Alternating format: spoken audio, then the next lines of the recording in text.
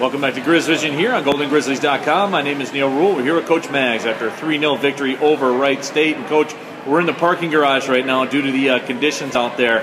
40-mile-an-hour wind, snow falling the whole time. You guys shook all that stuff off and executed your game here today. Yeah, we did. Actually, we started out really well. We scored in the first minute, and obviously that put Wright State under a little bit of pressure.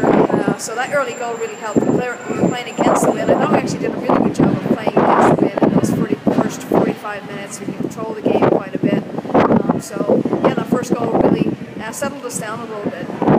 And Coach, you guys got that goal going into that 40-mile-an-hour wind that we talked about.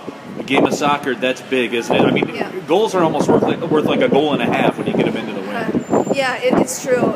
You know, coming up against it, obviously, in the first half we knew we were going to have a battle. We knew that Wright State were going to come at us. They obviously wanted to win tonight just as badly as we did. And they fought all the way to the end. But that first half performance and that first goal really set us up nicely to win the game. And I thought our girls did a really good job of controlling the game, keeping possession, creating chances, even in the first half.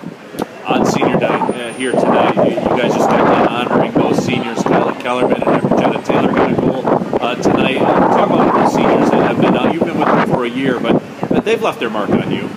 Yeah, absolutely. Obviously, I joined in March and I had a short amount of time working with the girls. It was really my job then just to get to know the players on and off the pitch. And, you know, we came in to this season with 7 solid seniors, people that we said from day one that we wanted them to lead and take a leadership role on this team. And they did that tonight, obviously, with the 2 goals from our 2 seniors and obviously the performance of all of our seniors tonight on the pitch.